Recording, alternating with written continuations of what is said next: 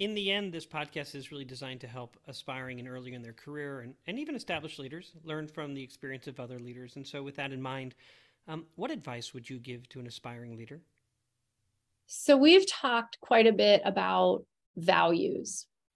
And again, through my reflecting on my own experience in education, my advice would be that you should choose to work in an organization whose values align to your own.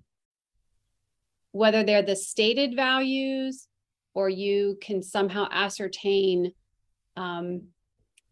when your personal professional values don't align in school districts, it could be in a community or, in that whatever the organization is, it's going to be difficult to lead people because it will feel inauthentic.